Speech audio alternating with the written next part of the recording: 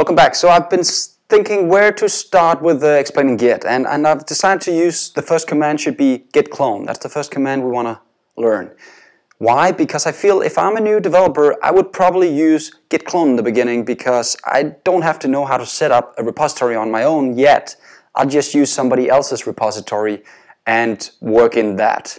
I might be wrong, but that's why I want to teach you guys Git Clone first. Now, what is Git Clone? It's pretty simple. What we want to do is we have some kind of server here. Let me just change the color here to green. We have some kind of server here in the cloud somewhere. This guy. It could be a GitHub server. It could also be your own server, something. And up there, there's a folder. In my case, it's going to be a folder with called MVC something. And I want that folder not to be in a cloud solution anymore. I want it to be pulled down to my local machine here. This is a computer, by the way. So I want it to get down here, that folder. So pull the folder down to my local machine so I can start working with it. That's what Clone can do for you. It can just grab a folder from somewhere and pull it down to your machine as an exact copy so you can start working with it. Of course, adding some extra information to that using the history folder that we talked about earlier, the .git folder. So instead of being a stupid folder, it's actually a Git repository. Good. How do we do it? Well, I want to show you this. First of all, I want to show you the project that we're going to pull down. The project is this project I built earlier, a .NET project, doesn't matter. But when you go into a project on GitHub, you need some kind of clone link. So where do I actually get the file from? It makes sense. I need to know the address of where I need to pull the file from, or the folder from, the repository to use the right term. So I just click this clone or download. If you use Bitbucket or another server, there'll be another area where you can just get this link. So I find the link here and I just copy it to the clipboard, or if you want that, just mark it and do a copy. And now I want to download it.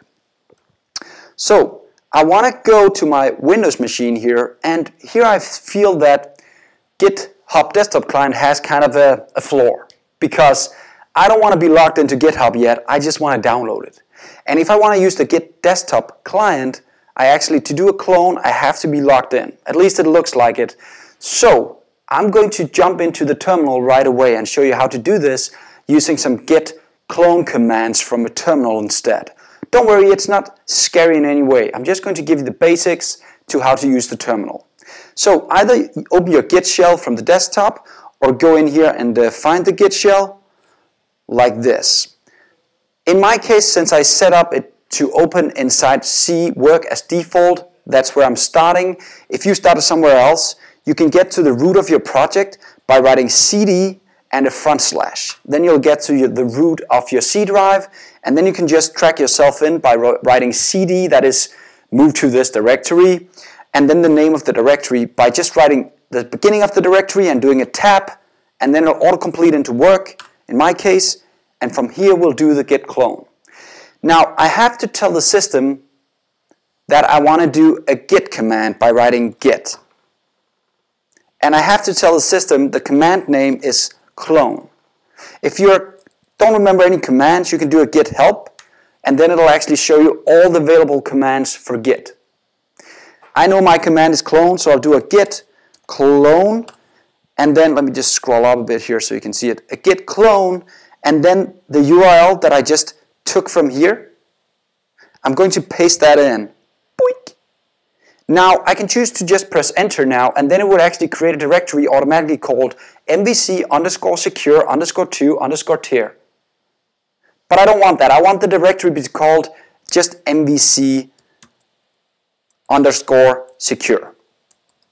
So by putting in a name in the end here, it'll actually generate a folder for me. And I'll show what gets put into this. I'll press enter, and it says cloning into the folder, and this pops up, starting to download the file. When it's done, it'll actually end up in the same directory that I was in before. So let me just check what's in here by writing DRR, or show me the directory. I can see a list of all the available folders inside this folder. I want to go into the folder I just created called MVC_secure. Again, I just used the tab key just to make it autocomplete for me. I press enter, and now I'm in my MVC secure. And if I do a dir again, or dir again, On the Mac it might be ls instead. If you want to use that, list the path. But here I can also do ls here. It can do everything. It's a perfect terminal. So I list all the files here that are now available for me. I'll try to explain you some of these files later, but now you actually just cloned your first project to your local setup. And let's just have a look inside the File Explorer instead, just to give you an overview. So here we have the folder I just created, MVC Security, and you'll notice that there's one folder in here called .git, and that's what makes this into a Git repository.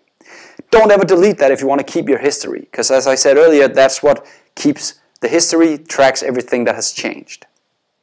Okay, one more thing I want to do is I just want to show you how you can actually see this folder if it's not there. Under View, I've actually selected Show Hidden Items. If you're on a Mac, you have to just Google how to show hidden folders, and then you'll get information about how to do that. But here you have to select Show Hidden Items, because if I just remove it, you'll see it's actually not there because it's a hidden folder, because we actually do not want you to tamper with this folder in any way. We just wanted to know it's there. So that was cloning another directory. Next I'll show you how to add this directory to your GitHub desktop client. See you in the next lesson.